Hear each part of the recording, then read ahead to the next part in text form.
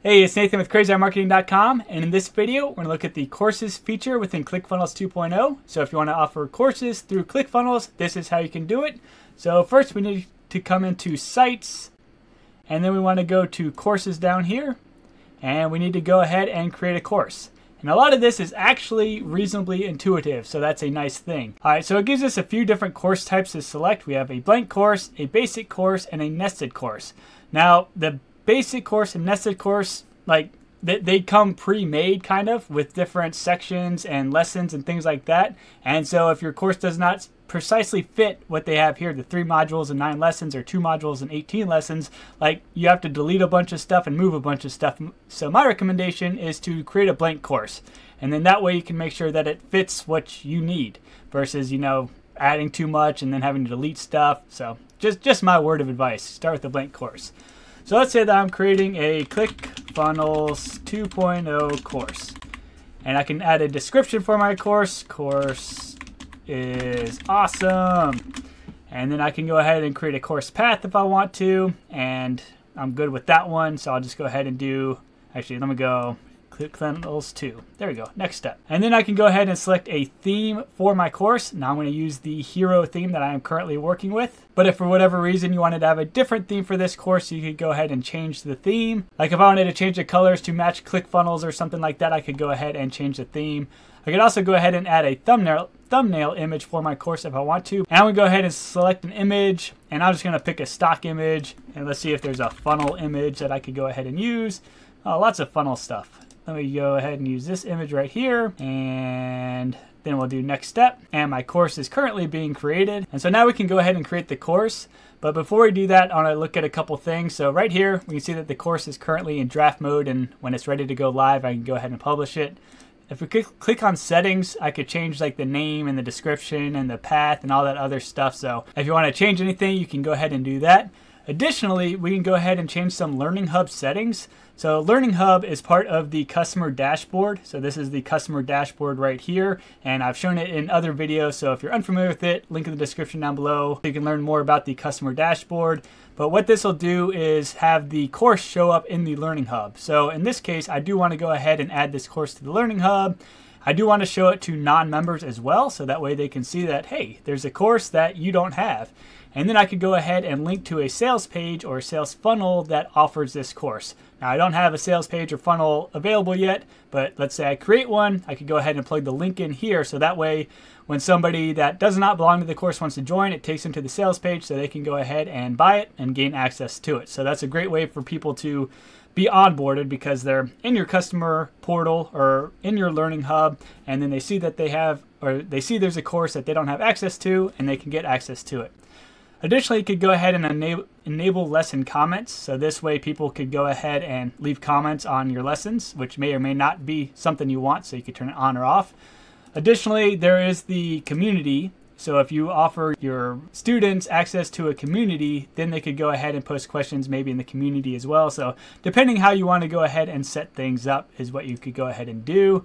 And then this redirect to full course. So if enabled, when someone visits the course in the Learning Hub, it will redirect to the full course view. So basically, if they're in this Learning Hub, and they go over to the course, it'll bring up the full course, which you probably want to do. So leave that turned on. And advanced settings, so we could check this out. And so we could change our template if we want to for the different lessons or modules or homepage and all that other stuff. And then you could share this course structure with somebody. Or if they're trying to access your course and don't have authorized access, you could send them to another location. For example, the sales page. So same concept, unauthorized access redirect, and the show to non-members, you probably would use the same link to direct people to go ahead and buy the course so they can access it. So anyway, those are just some advanced settings or settings that are available to you. And then we have this drop down for adding content, which we're going to do, but we're going to do it down here instead.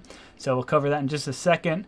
Additionally, you might notice that the course started as a free course, and that's because I do not have it connected to a product yet.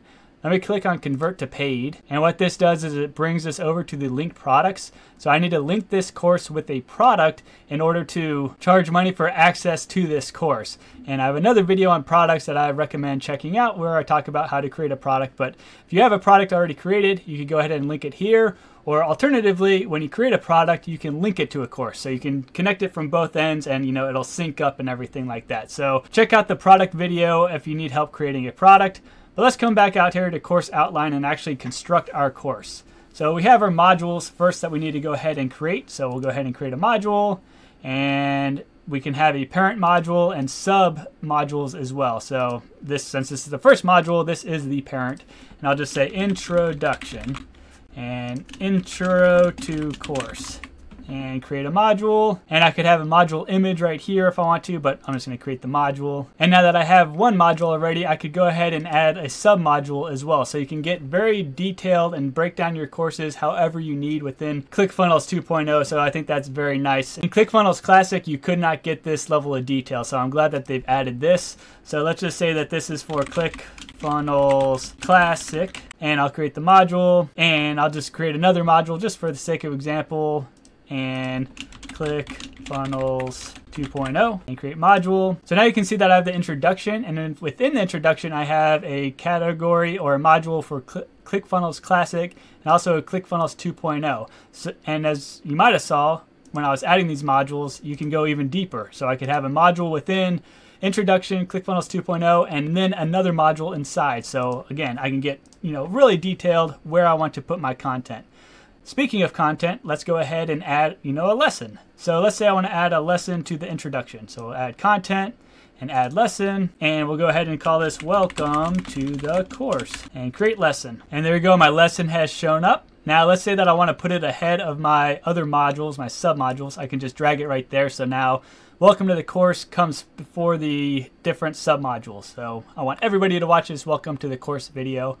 And so let's go ahead and edit this. Let's click into it, and it basically loads up a page builder. If you're unfamiliar with how the page builder works, I have a video on it, link in the description down below. Recommend you check it out. But we can go ahead and create our course content here. So we have our title, we can add a description and change the module, so all that info.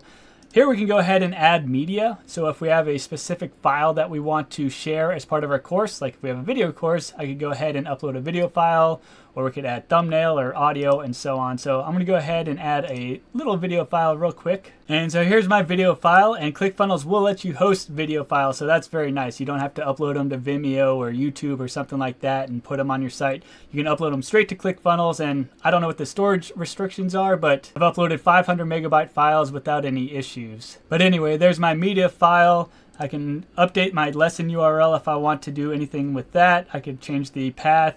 And then there are advanced settings right here that I could go ahead and adjust. So if I want to change the theme of my particular lesson, I could go ahead and do that. But again, that's probably more that I want to go ahead and accomplish.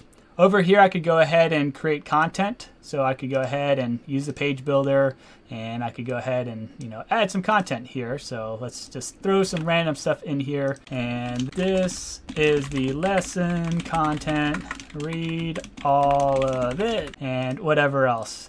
And note, if you wanted to, you could go ahead, and if you want to link to a YouTube video or something like that, you could drag the video element over here, and then you could go ahead and link to a video URL. So YouTube, Vimeo, Voomly, Wistia, HTML5, and custom embed. So different options. So you don't have to use the media upload if you don't want to. You can link to a YouTube video. Just use the video element over here, and you'll be good to go.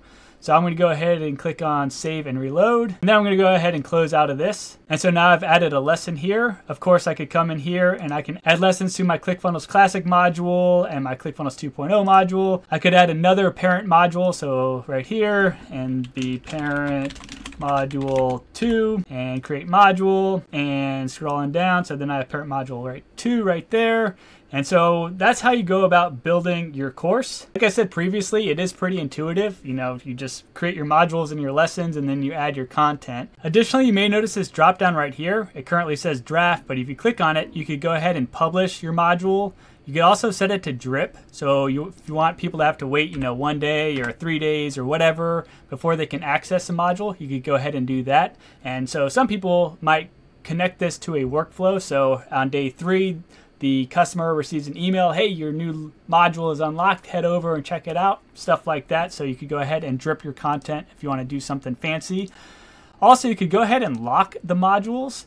where the person has to take a certain lesson before they can access the next module. So if you want to slow people down so they take the full course, you can go ahead and add blocker lessons.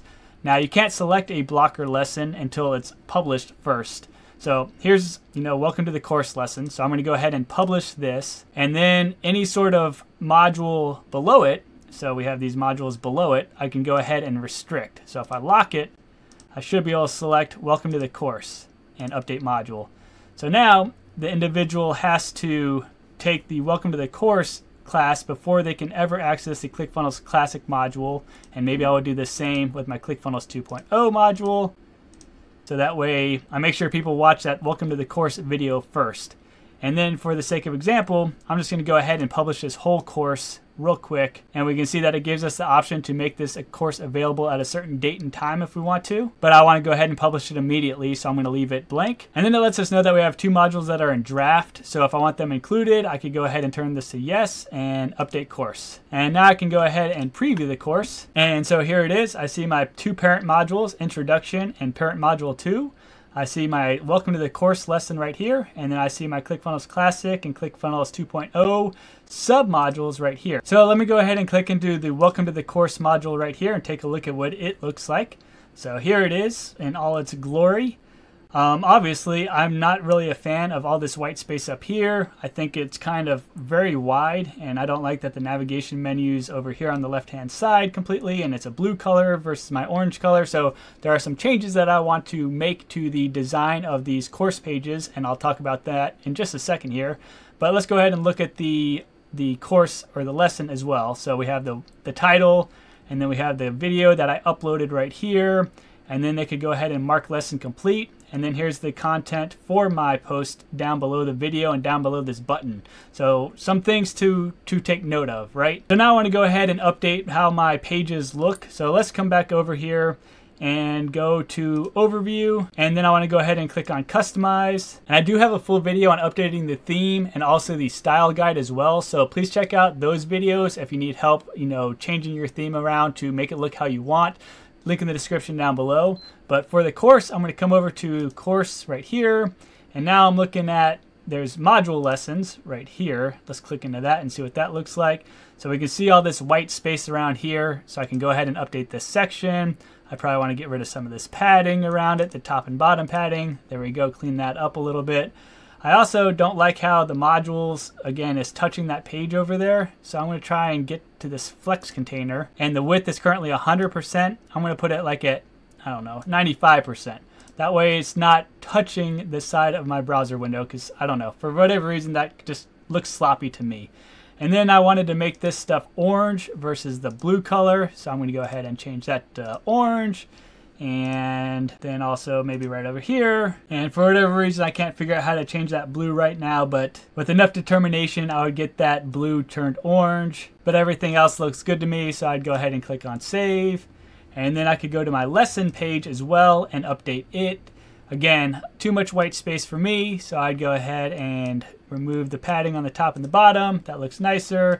Go ahead and make this orange as well. And I see that the breadcrumbs link is blue. Let's scroll down and make that orange, and so on. So I make it, fit my theme. Here's where the video is dynamically added. So how I added that video to my lesson, this is where it plays. So just like that.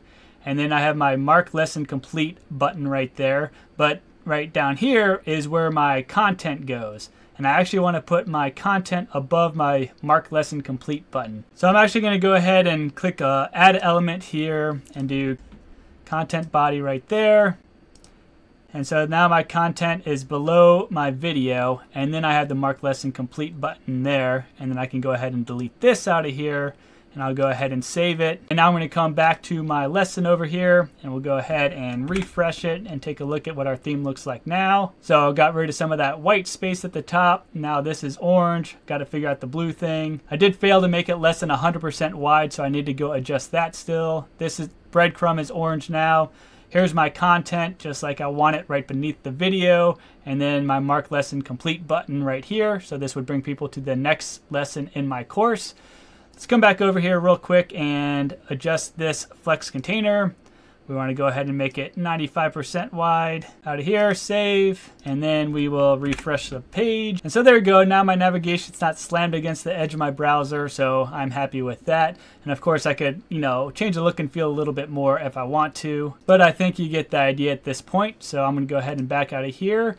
And so that's how you go ahead and you can create a course within ClickFunnels 2.0, and also how you can go ahead and stylize your pages to fit your needs. Finally, I recommend watching the products video so that way you can understand how to connect your product to your course and earn money from your course. And if there's anything else you want to learn about ClickFunnels 2.0, please check out my channel because I have a lot of videos on it. And if you found this video helpful, I appreciate any sorts of likes, comments, subscribes, anything like that. And or please check out crazymarketing.com, and I hope you have a great rest of the day.